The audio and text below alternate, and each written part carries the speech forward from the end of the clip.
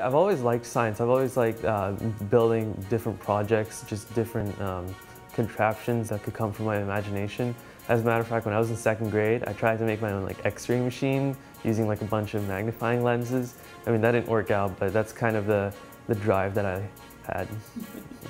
My name is Sahil Doshi. I'm a 15-year-old, and I invented Bوليوسيل, which is a carbon dioxide battery that uses recycled materials and carbon dioxide to generate electricity. Here you have the silver-plated copper guitar string, and you have the aluminum foil, both of which are commonly recycled items.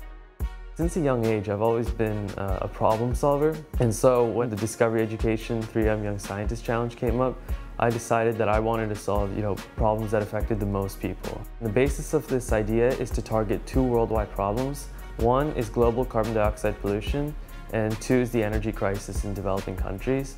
People of my age are starting to realize the potential for clean energy, and that's where we're moving toward. We're moving away from using natural resources to generate energy, and we're trying to go towards solar energy, wind energy, and alternative forms of energy.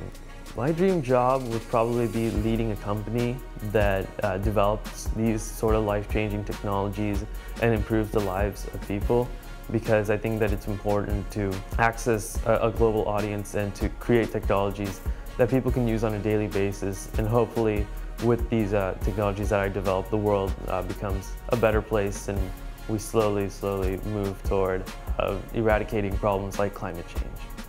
As long as you realize that there are no boundaries to what you can do anything.